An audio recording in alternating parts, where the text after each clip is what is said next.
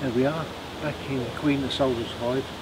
I've got to change the, it's been 2 weeks and I've got to change the Apiguard to a new treatment, because it's 2 weeks, then another one for 2 weeks, it's 4 weeks altogether. So we'll get in there now and have a look. Hopefully there's no swarm cells in here.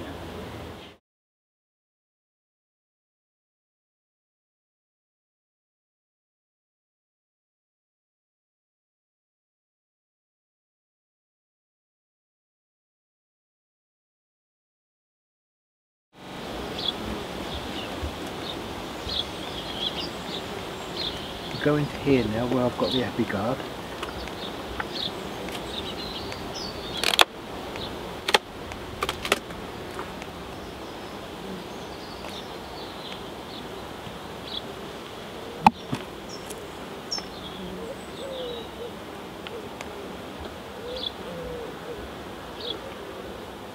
There's the old Apiguard. You see, it's mostly all gone, but we take that out now and put the new one in.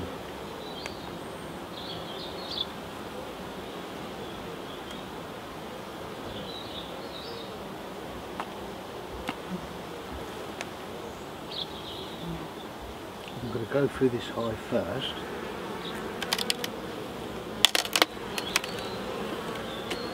I want to make sure we haven't got any queen cells in here.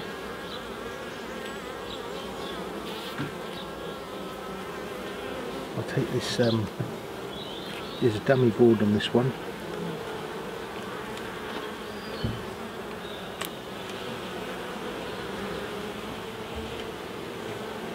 There we are, take the dummy board out.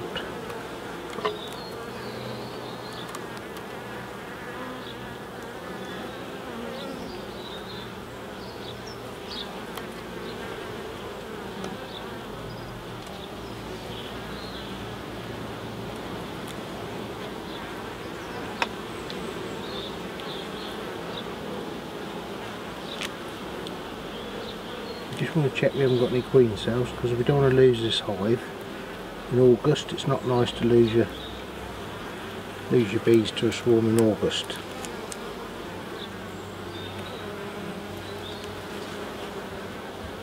This one is completely full with honey. Look, this is a honey frame.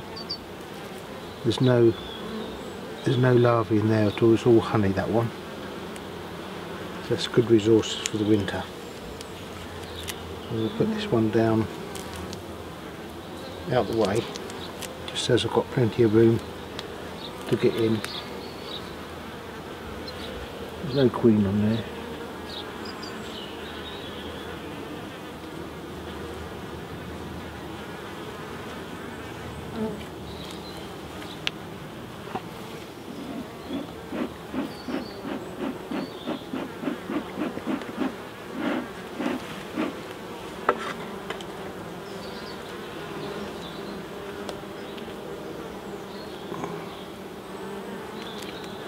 There's a lot of bees in here.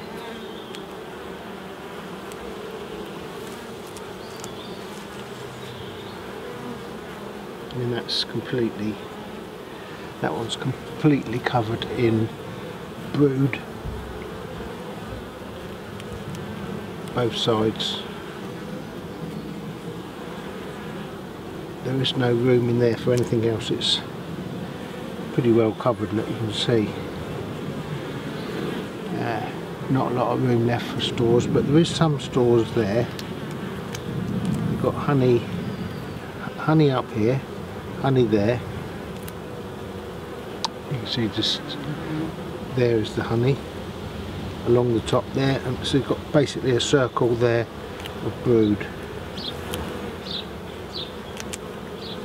And there don't seem to be a lot of drones in here, which is quite good news, because when you haven't got a lot of drones, it's a sort of sign they're not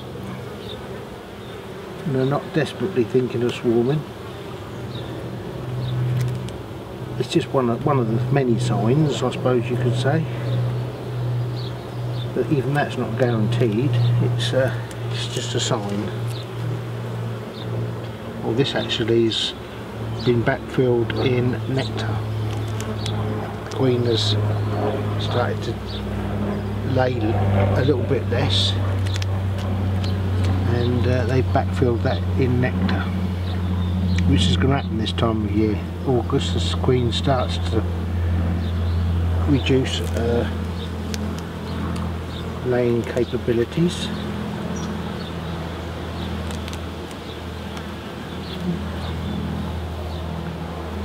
Look at this one, and the same in there. They've backfilled.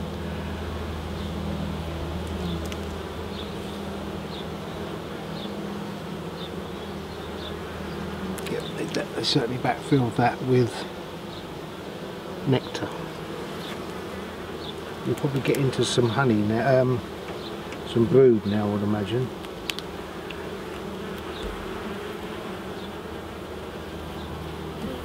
Just being careful not to wash any of the bees on the lugs, because there's quite a few bees on them lugs.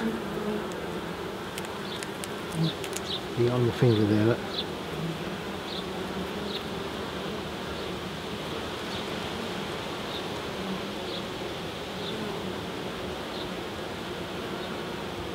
This one's got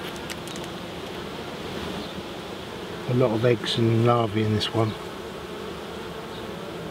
In there, this is all larvae and eggs in there. There's some cat brood there, and they backfilled this here. This part all there is backfilled with nectar.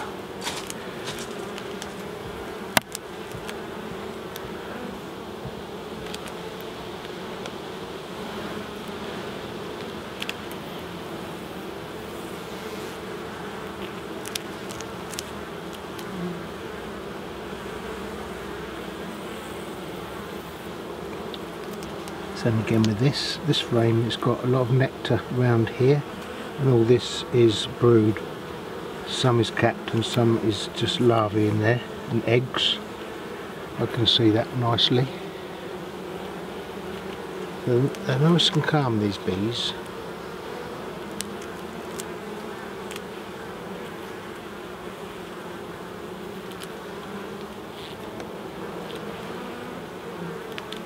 Populace in this is quite soft populace, so you can get the frames out easy.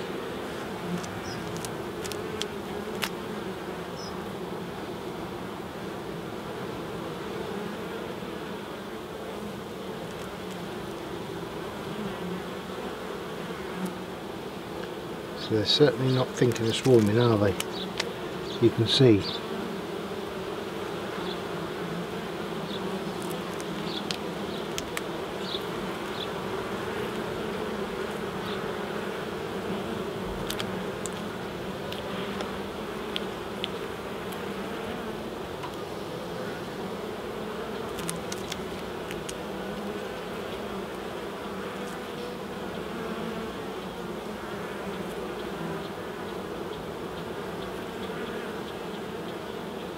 There's a lot of pollen in this one. This is all pollen here, and this is all pollen here, and this is mixed with brood and cat brood.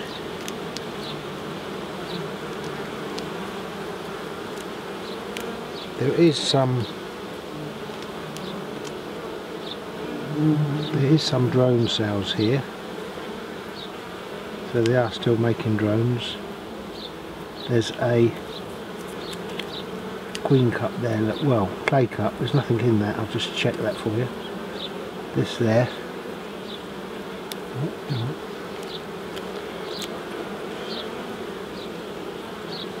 It was just there. This is a clay cup. Where did I find it? There, look. Here's the queen. Queen that's older there, look. She's just there marked red. I think she's looking for somewhere to lay an egg. This frame is full of eggs and larvae. So we'll put that back now. She's okay. And there's no queen cells in there. There's no need to go any further. She's fine. I'll put that down, that frame, so that there's a gap here. Now I'm pushing the frame back now where she is, very slowly.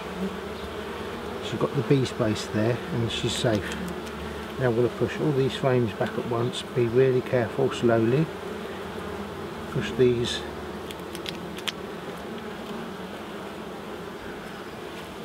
Push all them frames back like that. Together. Then I'll put this one back. This was a honey frame, wasn't it? Honey frame back in.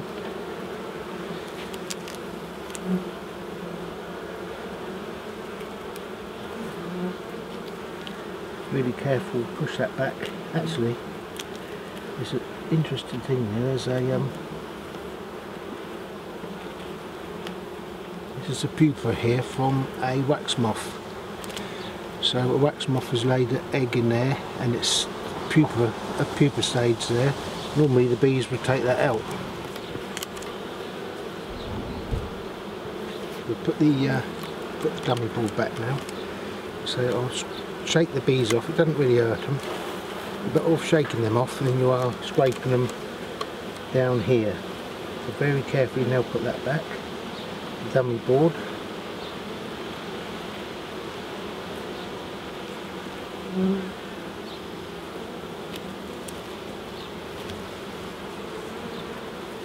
And put that eek back on there.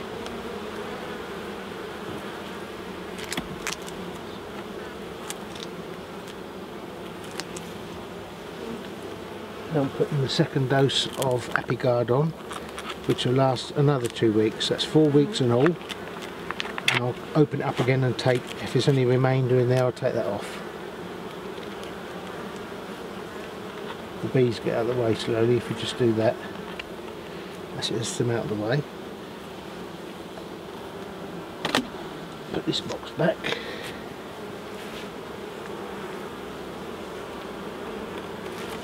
Smoke them off from the back here.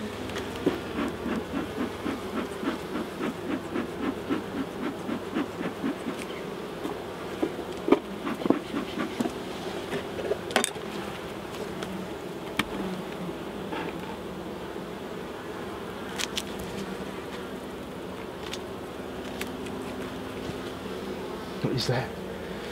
So as you can see, this second box, they are filling up now.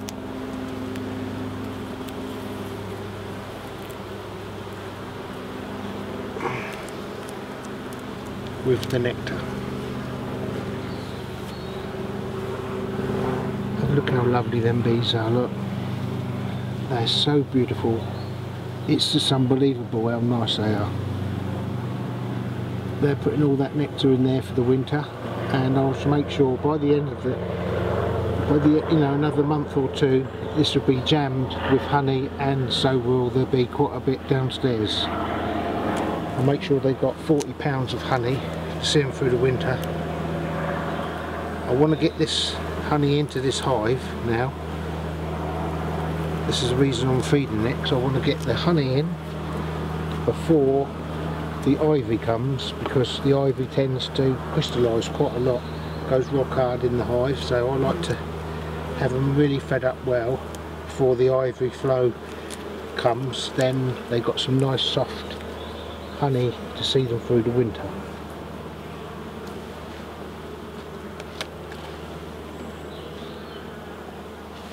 So I'll put this back now. Clear them little bees off of there slowly, they get out of the way. So I'll fill this up now with some feed, which is 2-to-1 ratio. I've got 2 pounds of sugar to 1 pint of water.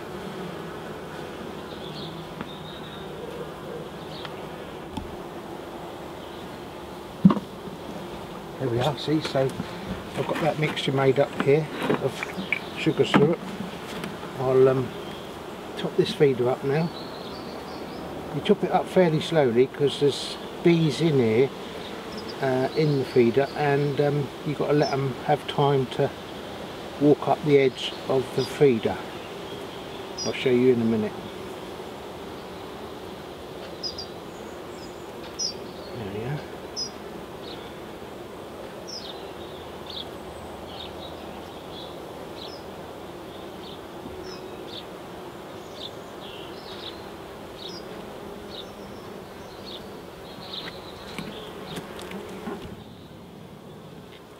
You see, this bee just landed on there. I'll have to get this one off. There we are.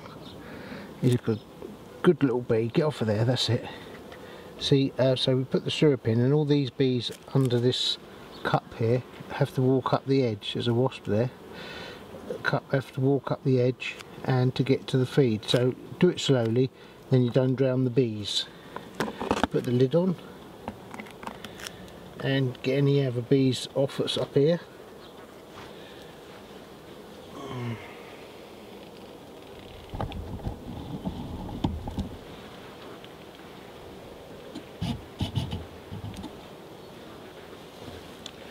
Hey, come on, BB, off you go. Let's go. There's a wasp, that's gone now. That was a wasp. A wasp, no more. Then I'll put this super on. Actually, it's what I use just to cover that, so we've got space there. So I can put lid on. So that's that done. There we are then. That's that one changed for the next 2 weeks. Then I'll be taking it away and taking the egg away, and I'll continue feeding this now right in for another about 4 weeks, I should think, and it will be loaded right up. Then we go on to the next stage, preparing for winter. I'm off now to do quite a few other hives, the same as I've just done to that one. I'm off to change the Apiguard in some other hives. As well as that, I'll be coming over shortly and renewing that wasp trap that's there. Just close that little entrance up there, so they only got that one now, because I did see a wasp trying to get in.